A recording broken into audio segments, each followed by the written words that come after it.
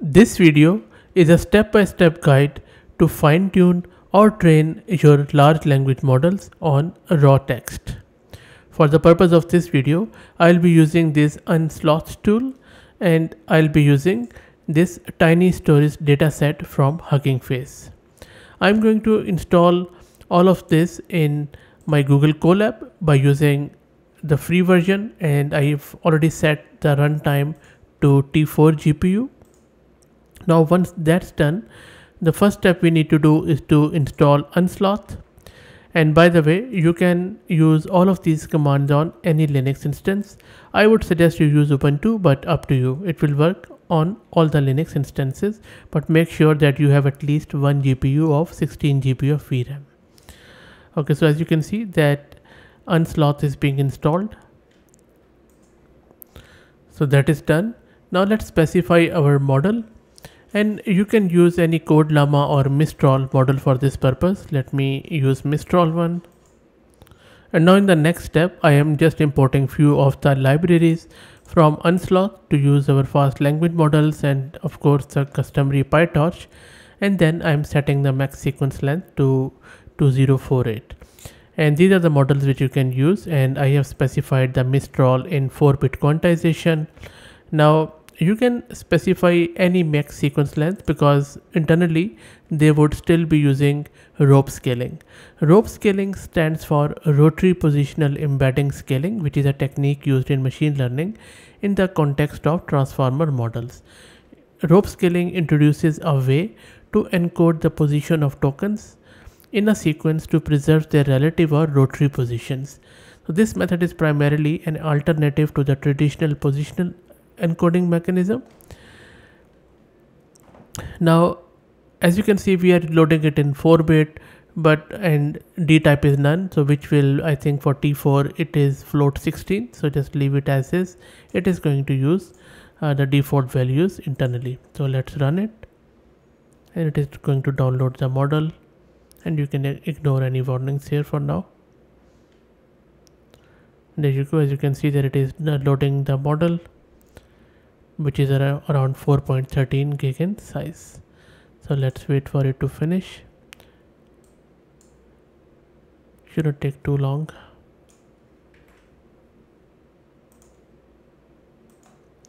Now that is done. Now let's add some of the LoRa adapters, and this is a command which is used to load the LoRa adapters by using PEFT model. Now let me run it, and while it runs, let me also try to describe it in as simple words as possible. So as you can see that we are using this PEFT command here to do the parameter efficient fine tuning with fast language model, and the model here is, we already have given it, and the R stands for the rank of low rank approximation used in LoRa or low rank adaptation, and it determines the size of the bottleneck layer, impacting the model's capacity to learn task specific adaptation. It could be 16, 8, 32, 64. A higher value increases model's capacity but also computational cost. So you can even specify 8 to make sure it completes quicker, but as you can see it already has done. So target modules, it is a list of modules name within the model to apply PEFT.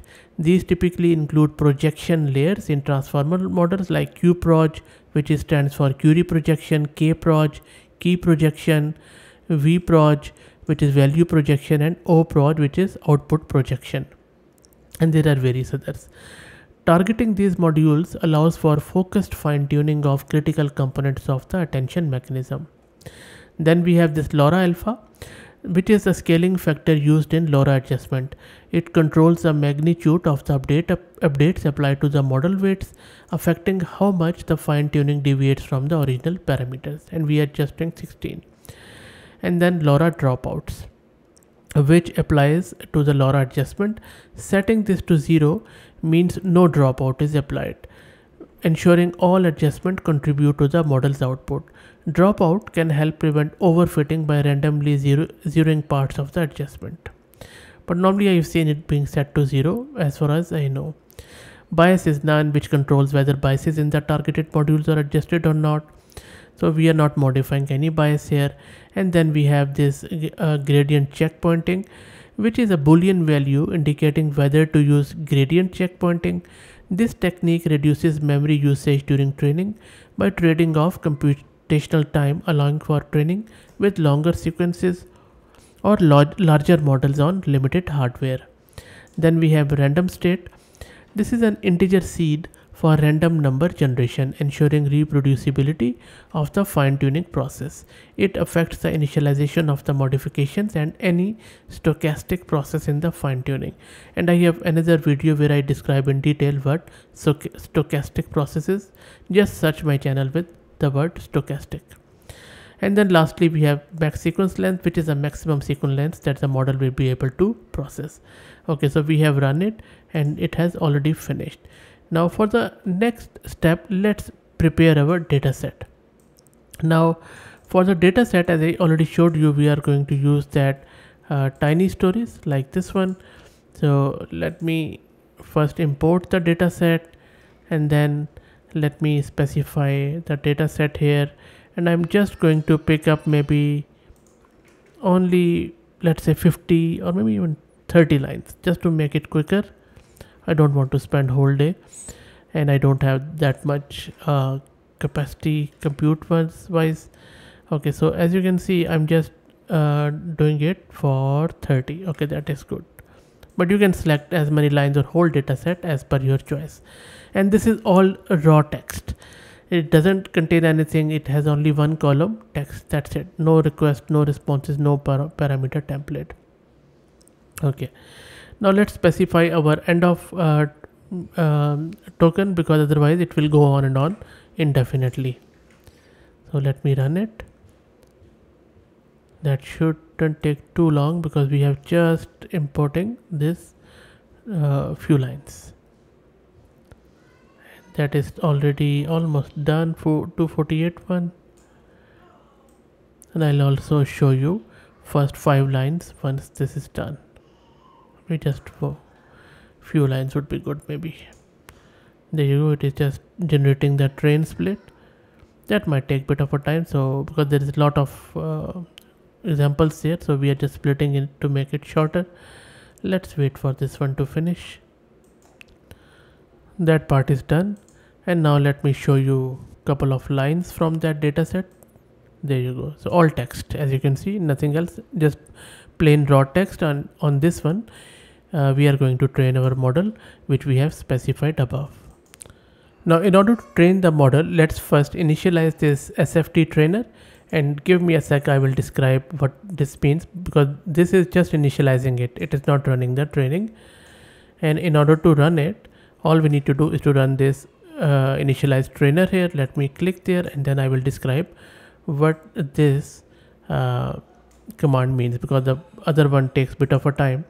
Now here what is happening is that we are initializing this SFT trainer for training a model with supervised fine-tuning, or SFT, which is of course coming from transformers library. Model, the model which we have specified above. Train dataset means the dataset for training, which we already have set.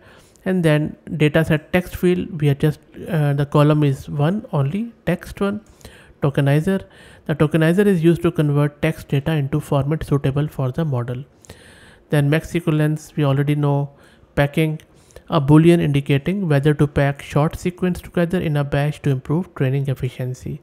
Then we have formatting function, which is a function applied to the data set for any necessary pre-processing or formatting.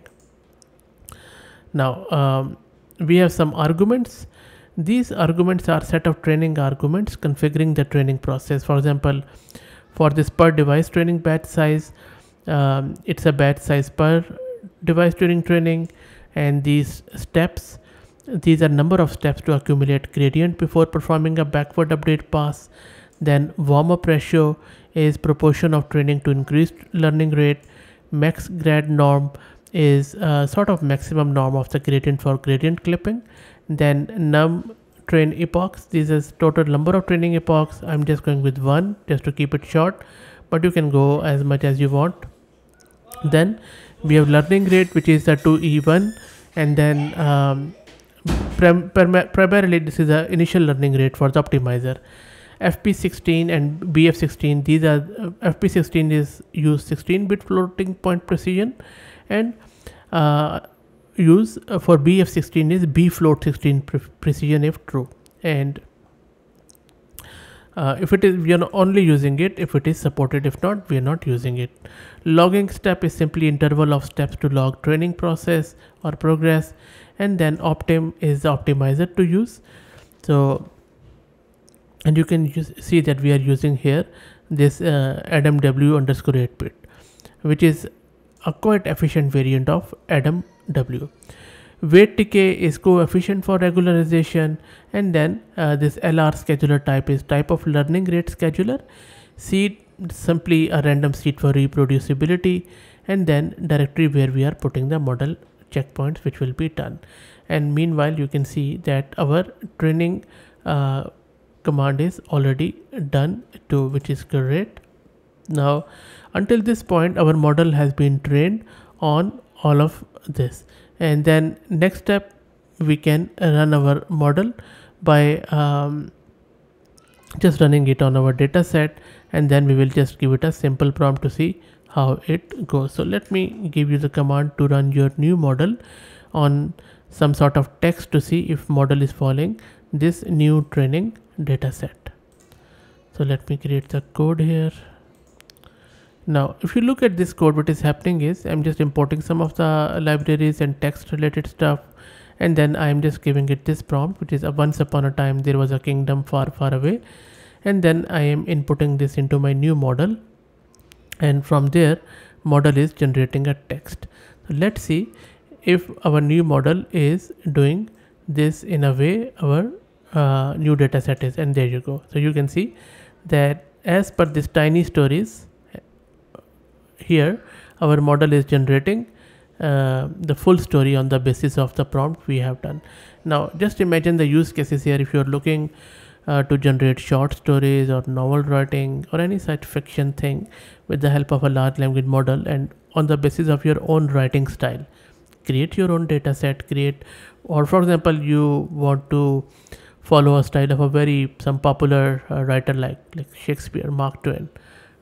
Just get their stories, create a data set, train your model on those stories, give it a prompt, and maybe you want to create some new twist, like you want to create some space stories or modern day stories in a Mark Twain style.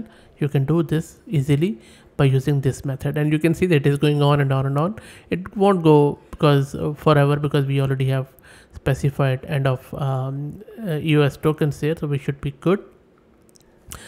But I hope that you appreciate that how easy and fine it is now to create the story. There you go. So, and this is the end line we had given it, and this is a short story it has generated just by using this prompt and using our own data set.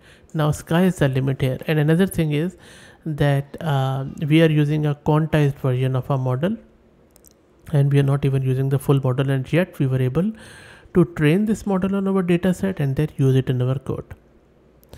So that's it guys. I hope that you enjoyed it. Really a big shout out to this Unsloth tool again. Amazing tool. I have done other videos too on Tiny Llama and always loved it. So that's it. I hope that you enjoyed it. If you have any questions or if any issues, let me know and I'll be happy to help, and I'll drop the link to this code in video's description too. And if you like the content, please consider subscribing to the channel, and if you're already subscribed, do me a favor and share this among your network, as it helps a lot. Thanks for watching.